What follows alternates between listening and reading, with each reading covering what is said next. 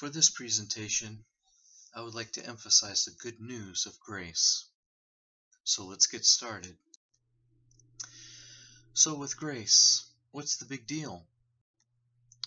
Well, before we can find that out, what's the definition of grace?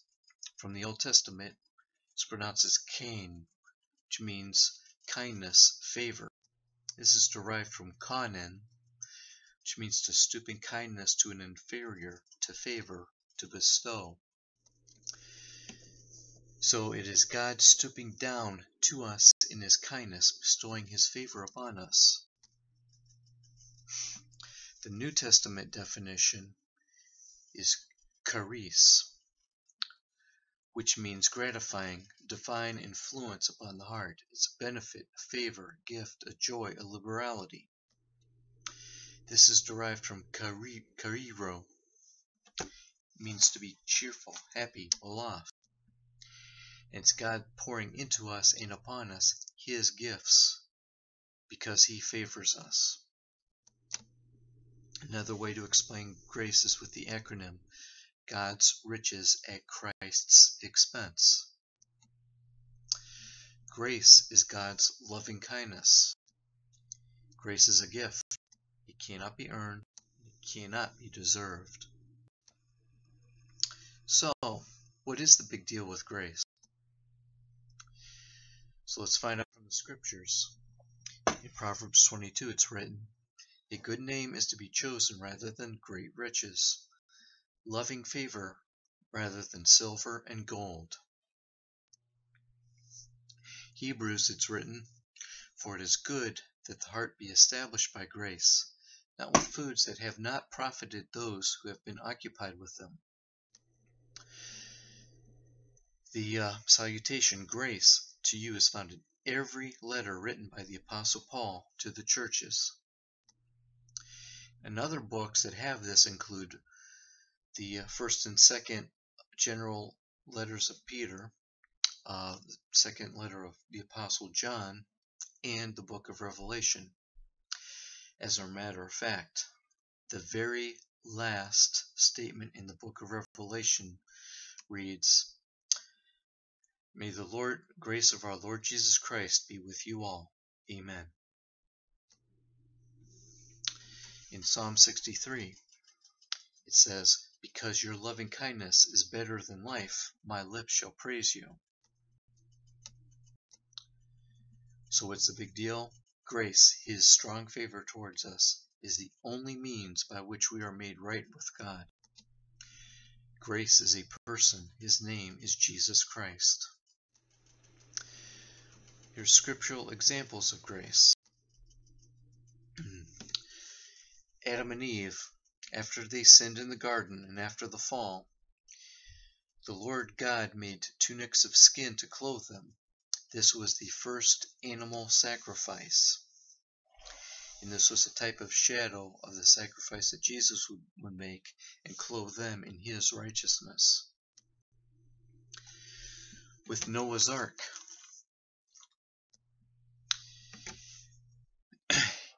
it is where in Genesis, it's with Noah that grace is first mentioned, but Noah found grace in the eyes of the Lord. Also, Noah was instructed to cover the inside and outside of the ark with pitch. Pitch can also be considered as atonement. It was atonement.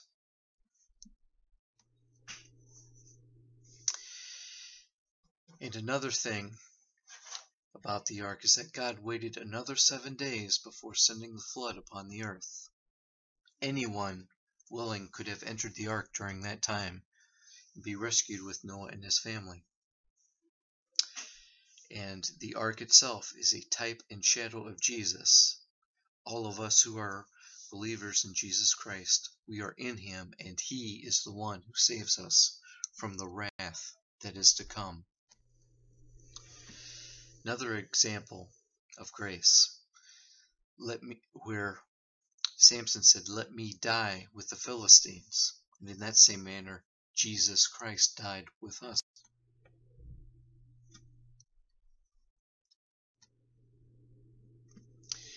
Another example of grace where Elijah, after he fled from the evil queen Jezebel, and he was worn out, he prayed to the Lord. He said, "Now take away my life, for I'm no better than my father's." And what happened? An angel was sent to him with food, saying to him, "Arise and eat, because the journey is too great for you." Another example of grace is the woman caught in adultery. Those who accused her wanted to condemn her, but they could not without condemning themselves. However, with Jesus Christ, who could condemn her, would not and did not want to. Finally, a very strong example and climax of grace is while on the cross, enduring the torture. Jesus said, "Father, forgive them," that is, those who put them there, "for they do not know what they do."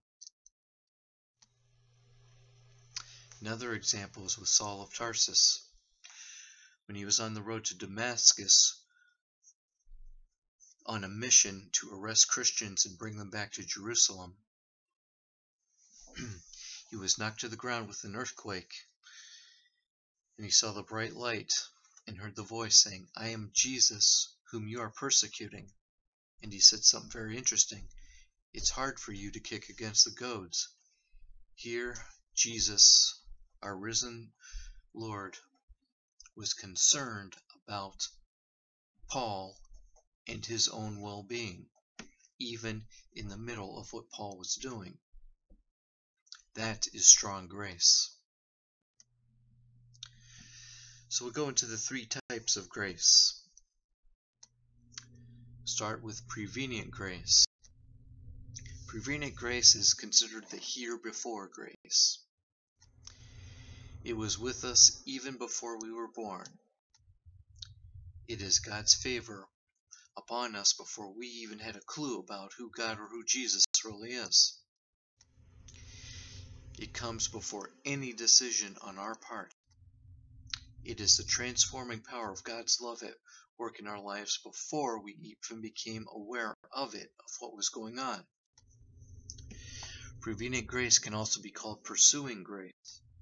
It is God pursuing us with His gift, His Son Jesus Christ, in His hand. It can also be called preventing grace. It is God preventing us from going too far to become unredeemable. Prevenient grace keeps us from dying without Jesus Christ.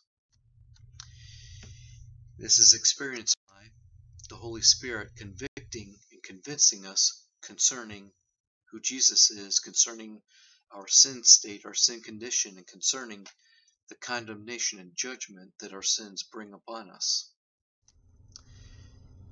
It is also experienced by both positive and negative events. It's also experienced through the body of Christ, that is the church, in their interaction with us.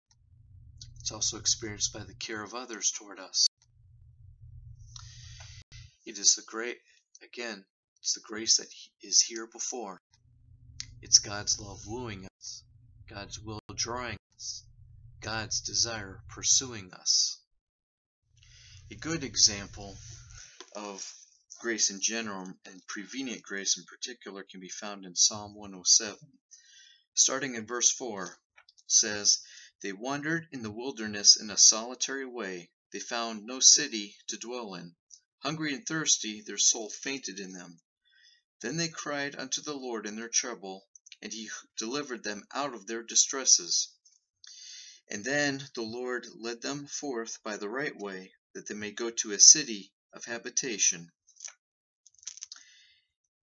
And then continuing on, in verse 10, "Those who sit in darkness and in the shadow of death, being bound in affliction and in chains, because they rebelled against the words of God, and they condemned the counsel of the Most High.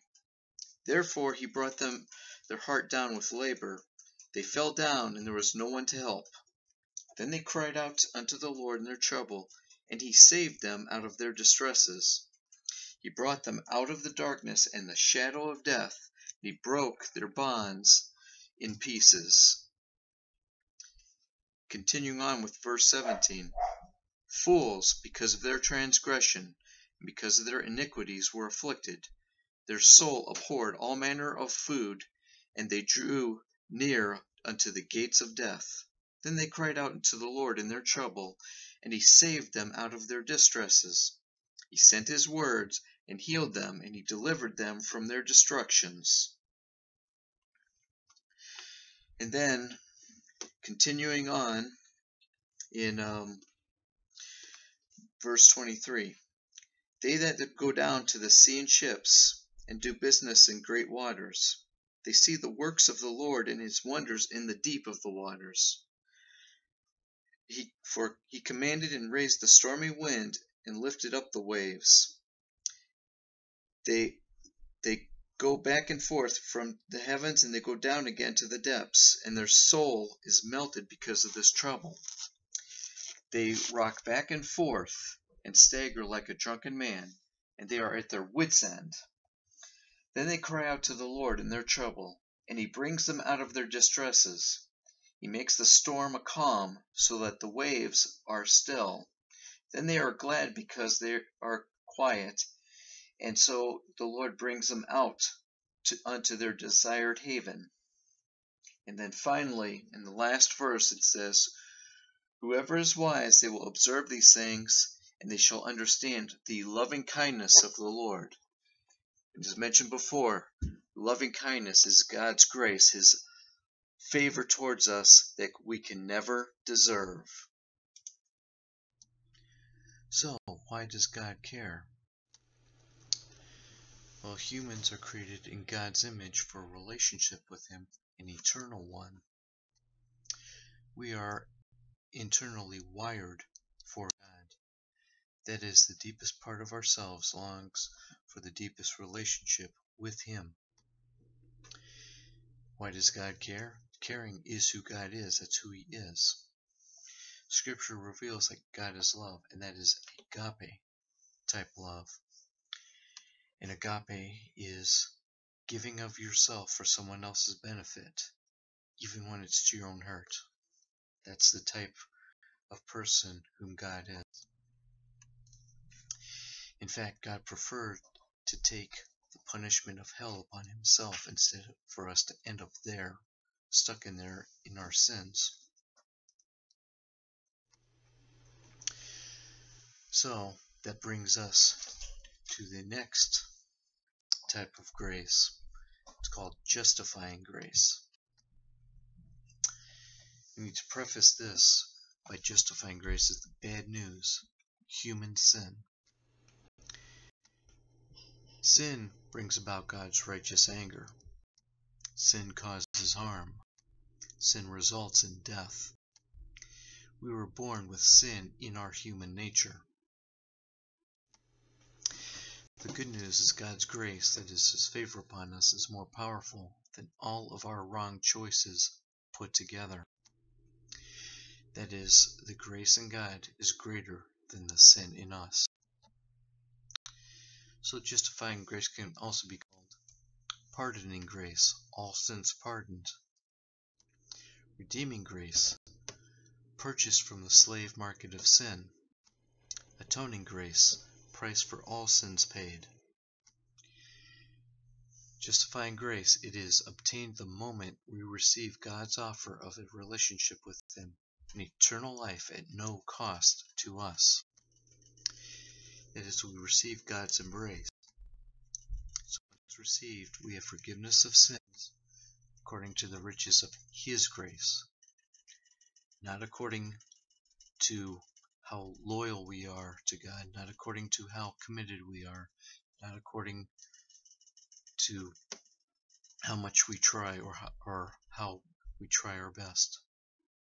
It's according to the riches of his favor toward us. We have eternal life, that's new life. We are put by Jesus Christ, his Son, in right standing with God forever. We are baptized by the Holy Spirit into the body of Christ. The body of Christ is a mystical spiritual body that consists of every single person who has believed in Jesus Christ, God's Son, for their sins, for the salvation from their sins, that is. We are forgiven, we are given the Holy Spirit. Holy Spirit comes to dwell within our physical bodies with our spirit, and our physical bodies are therefore considered as sacred. They are considered temples of the Holy Spirit. Another way of saying justifying grace is Jesus makes me justified, never sinned. It's a miracle that only he could perform. So due to Jesus and his finished work, God's justice is on our side, not against us. It's on our side, because now God's justice demands our acquittal from every sin for Jesus' sake. Not just ours, but for Jesus' sake, because he went through a lot on the cross for us. And even demands more than that for us. So in going to the cross, Jesus put our well-being ahead of his own. And again, Jesus put more importance on our well-being than his own. Truth is, Jesus is far more on our side than we ourselves are.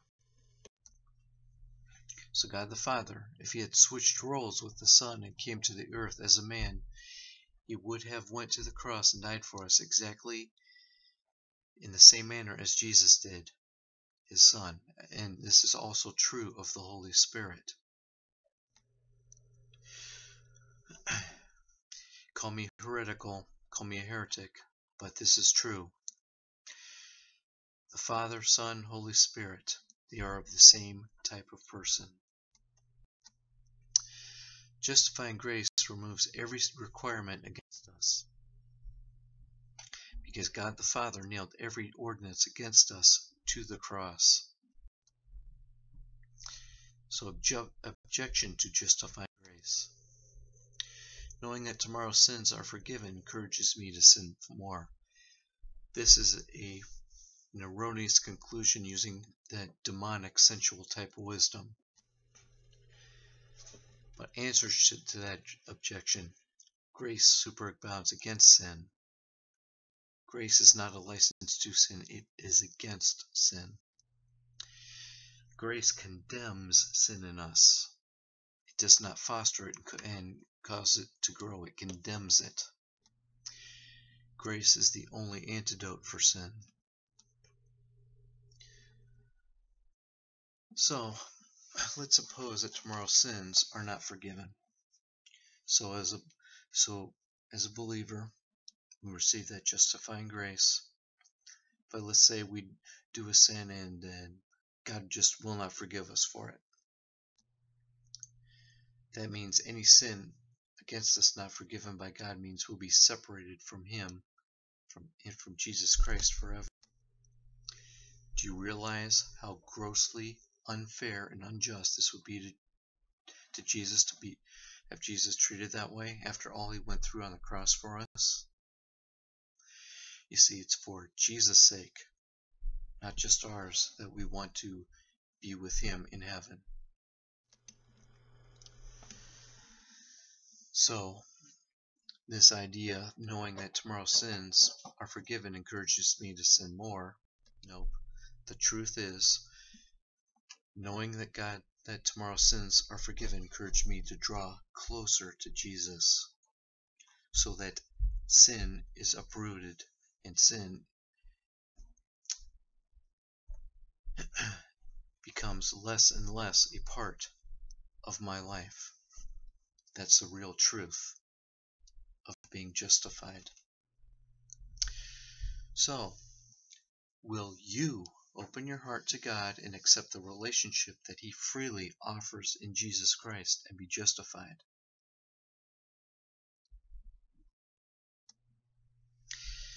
Now we come to the third aspect of grace, that's sanctifying grace.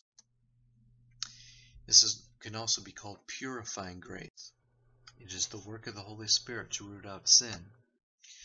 You see, the term holy with Holy Spirit, it does not just describe the Holy Spirit, but it also describes his function. And that it is the function to make us holy. Sanctifying grace seeks to go to the very place of sin where we are the weakest, to superabound against that sin. Sanctifying grace can also be called perfecting grace, not in the sense of flawless, but in the sense of wholeness, of completeness, in the sense of being connected to Jesus Christ. As Jesus himself said in the Gospel of Matthew, "Be ye therefore perfect, that is whole, as your Father in heaven is also perfect, that is whole, complete." Sanctifying grace can also be called separating grace. It is God at work to continuously keep us separate from the sin of the world. So as we go on and grow on in Jesus, we feel less and less at home in this life. So we would feel more and more as pilgrims and strangers in this present evil age in which we live. Sanctifying grace can also be called maturing grace. It is God continuously at work to grow us up spiritually. That is, in our new selves in Jesus Christ, in our real and true selves in Jesus Christ. Sanctifying grace is the gift of God that provides the desire and the power and the motivation to grow in our relationship with God through Jesus, his Son. Sanctifying grace makes us ripe for glory. It restores us to original righteousness, the righteousness in Jesus that God intended us to have from the beginning. It imparts righteousness to us. Righteousness is not something we generate within ourselves by obeying laws or by adopting habits. It is inherited through Jesus into our spirit. It perfects us more and more. It equips us to be Jesus' hands and feet to the world, to draw others toward Jesus Christ himself. In sanctifying grace, we are involved with Jesus throughout life. That includes with prayer, with worship, in study, in ministry, and all these in general become food for our spiritual growth. Sanctifying grace, we need to remember that God never calls our relationship with him into question because of our behavior, but instead he calls our behavior into question because of our relationship with him. We are his sons and daughters, and when we don't act like it, he calls that behavior into question because he says, "You're not acting like one who is my son and my daughter." It's important to remember that we can never be so bad as to make Jesus to stop loving us. And we can also not be so good as to make Jesus love us either. We have no control over that. So, why not allow for the possibility of Jesus to bring us into perfection? So again, we covered the three types of grace, and it's God's grace. It's his strong favor toward us. And that's prevenient, which comes into our life before any decision on our part. It's God's salvation at work toward us before we were confronted with the truth of Jesus, his death on the cross for our sins, and the fact that we need his salvation. The justifying is in response where we believe upon him and are saved. And the sanctifying, which is growing up into our new and true selves in him. Attributes of grace. God's favor toward us is abundant, yet, unlike these ideal of supply and demand, even though it's very abundant, it is extremely precious. It is unmerited, it cannot be deserved, it is lavish. It just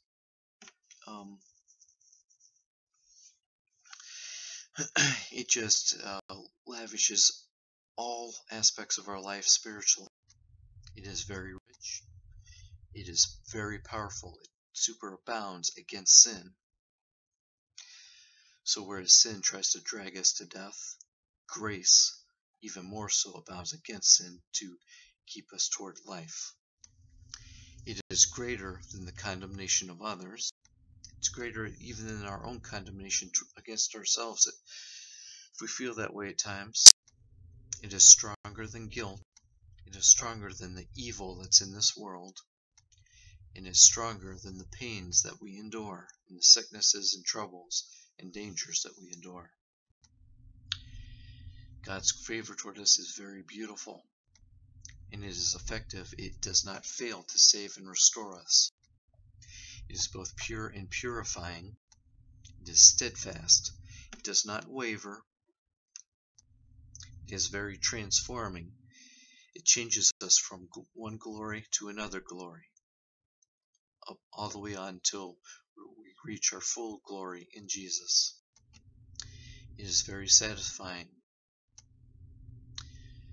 The effects of God's grace toward us include: we become slaves to Jesus' obedience, not to some self-righteous obedience that we claim for God, but rather it's the obedience of Jesus in us, working within us. We are transformed within. We are justified from all sins. We are forever in right standing with God. We are made pure. We are freed from every requirement against us. Effects of grace include healing in our body, in our soul, in our mind, in our spirit. Includes deliverance from temptation, from trials, and deliverance through them. Includes protection. Responses to grace, to God's grace, is joy. We receive it. We filled with joy, joy of the Holy Spirit. Thanks. We're very thankful to Jesus for thinking so much of us to go to the cross for us. We thank God, his Father, who sent him to the cross for us. We do that in the power of the Holy Spirit, and we're thankful for the Holy Spirit that he gives to us. Another response is praise,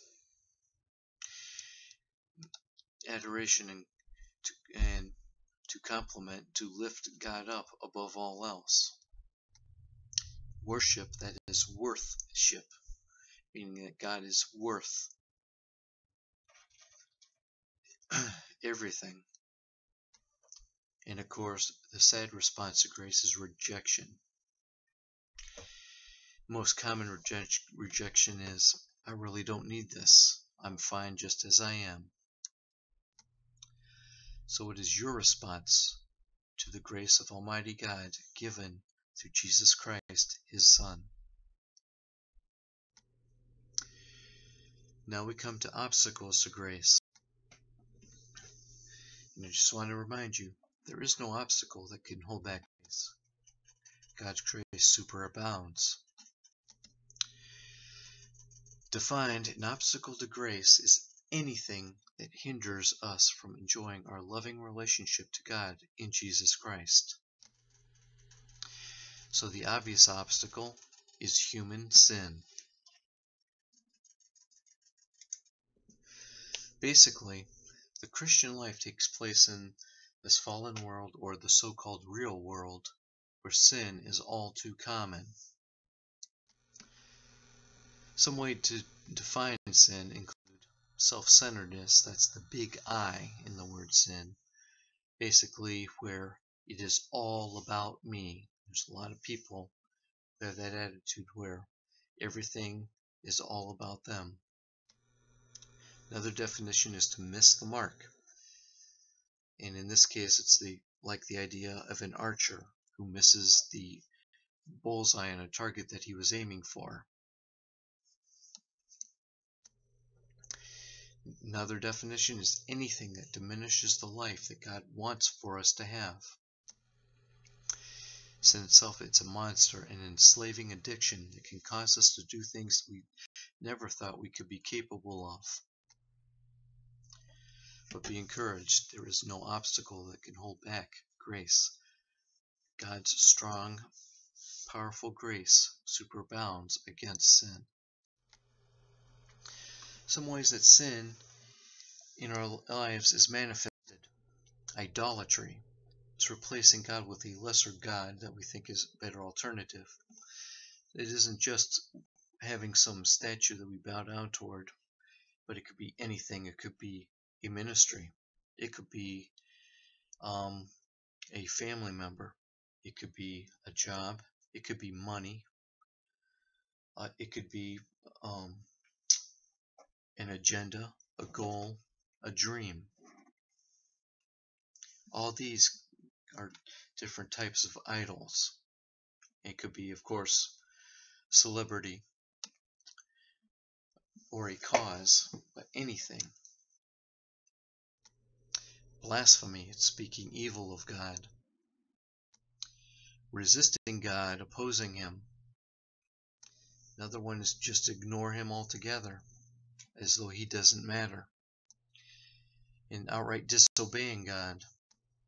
In unbelief, it's not just to have doubts of whether what God said is true or not, but it's actually a willful act to deliberately make God out to be the liar, where you yourself you think you are more right than Him or more true than He is. There's also willful ignorance, pride, conceit, that I am so great and wonderful attitude.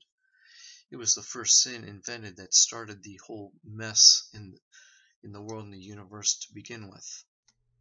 Unforgiveness, that's keeping score and to use as a mean of extortion and manipulation and with fear toward others. Of course, murder.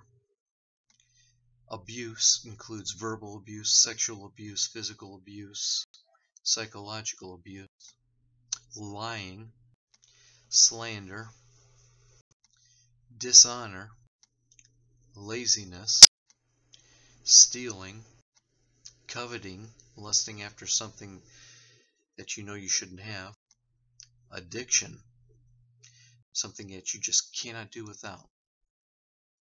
These are various ways that that sin condition manifests itself in our lives. But again, be encouraged. There is no obstacle that can hold back sin. That can hold back grace, that is. Grace superabounds against sin. The effects of sin include death, decay, anger, alienation. That's alienation from God, from others, even from our own selves. Include destruction, broken trust. However, again, there is no obstacle that can hold back God's grace, because His grace superabounds against all these obstacles. But here's a sinister obstacle, and this is one that too many people who are prone to trust in their own efforts and in their own righteousness fall into.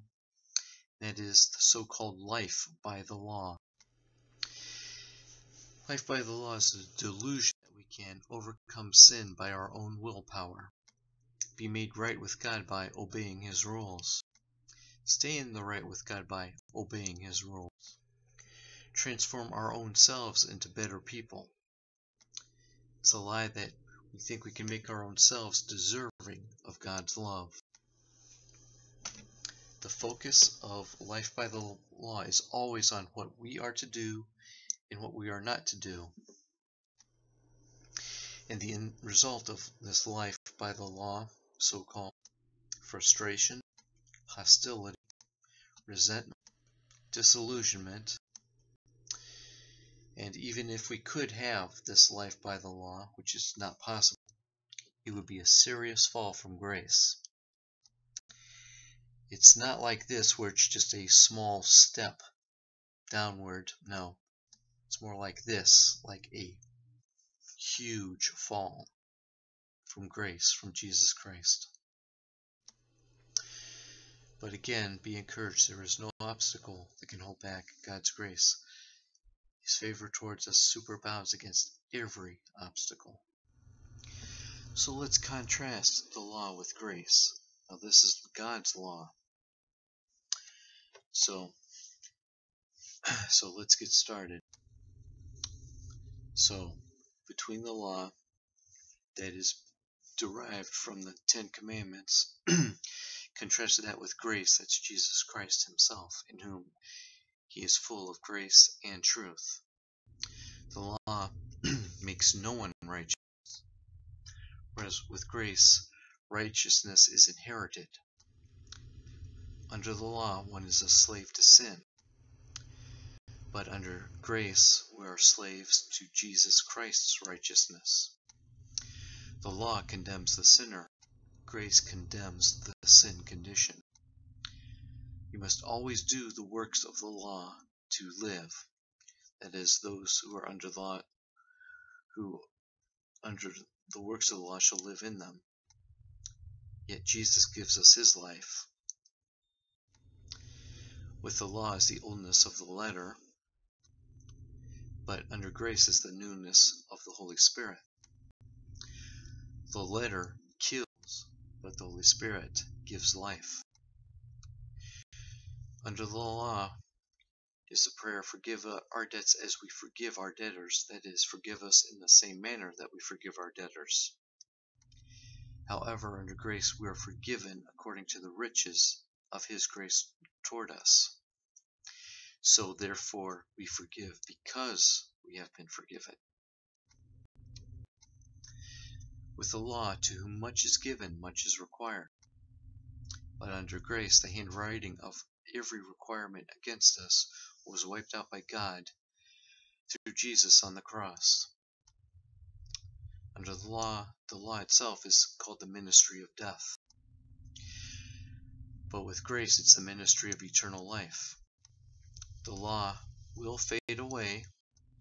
Grace goes on forever into eternity. The law is not of faith, but grace emphasizes faith, and that is the faith of Jesus Christ. Under the law, there's continual animal sacrifices for sin. Under grace, there's only one sacrifice, that's Jesus Christ himself. He's the one sacrifice once and for all. There is no law that can give life, but under grace gives life eternal. The law arouses sinful passions, and that is the sin in human nature responding against the law. However, grace produces godliness within us. The law brings wrath, God's righteous wrath, and also wrath of humans against not being able to have what they want. But grace brings reconciliation between God and people. The focus of the law is on you. It's you don't do this, you don't do that. But under grace, the focus is on Jesus Christ, that he cares for you. The law condemns the very best of us, but under grace justifies the worst of us, and then in time transforms the worst of us into being better than the best. Under the law, 3,000 died of the Hebrews died at Mount Sinai, but under grace there were 3,000 saved at the day of Pentecost. The law centered around do this, don't do that. But grace is centered around Jesus, that he loves us. The law causes sin to be manifested, causes sin to be shown through a person in a person's life. But grace causes godliness, causes Jesus in his life to be manifested through our lives. Under law, one is fallen from grace. But in grace we are made to stand even in the day of judgment. Grace makes us to stand. Under the law rejects those who reject God, but under grace we are reconciled, all of us who once rejected God. The law is the strength of sin, but grace is the strength of godliness. The law is holy, and grace is holy. The law is spiritual, as well as grace is spiritual. However, God never intended for us to be made right with Him through any law. The law is designed to bring out sin in us. The just condemnation of the law and the fear of death is the whip to drive us to Jesus Christ, who is our salvation. So where is your main focus? Is it upon what you do and don't do? Or is it upon Jesus Christ, that He favors you and leads you in your walk with Him? This brings us to another aspect of grace, that is the means of grace. Grace is not an object of study. Grace, God's favor, is experienced. So means of grace, they are sacred moments, and they include sacraments, where Jesus Christ Himself is represented, or to put it better, where Jesus is represented toward us anew. It's the same Jesus presented in a new way. Means of grace gives access to God's presence in the world. We cannot control the means by which God shows His grace or by which He extends His grace toward us. However, we can ask God to keep our eyes open to see His grace, His favor at work in our lives.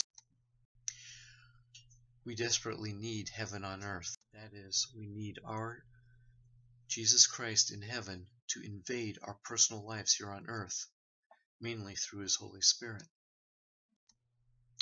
Specific means of grace include Holy Communion, that's taking in Jesus, baptism, being identified with Jesus, ordination, it's transition to a specific ministry, miracles, which are like God's love in your face, prayer, even silence in the presence of Jesus is prayer, ministry, that's Jesus' work where He involves us, includes Bible reading and study, it's what the Holy Spirit brings out and brings our attention to.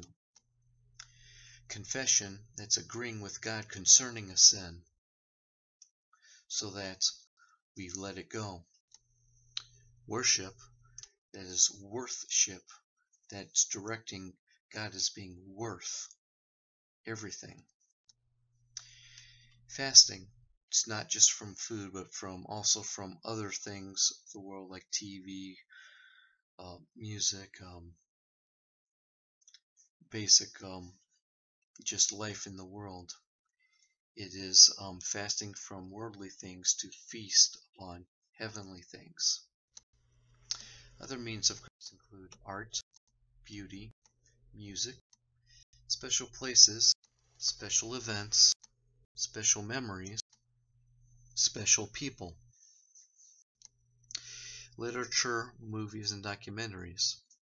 It's through all of these by which Jesus Christ is represented to us, and we are reminded of Him. So what by specific means has Jesus shown His grace to you? And by what specific means has Jesus Christ been revealed to you more and more?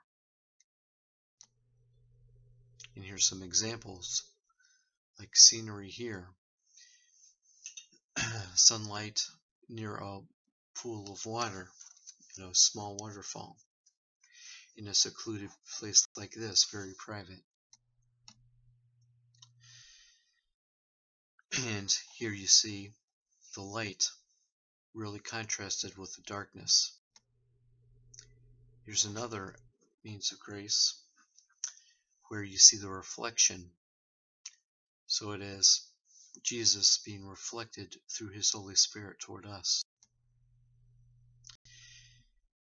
There's another one, grace like rain pouring down upon us. Another one, beauty And again, reflection of Jesus through his Holy Spirit toward us. Here's another one. And another.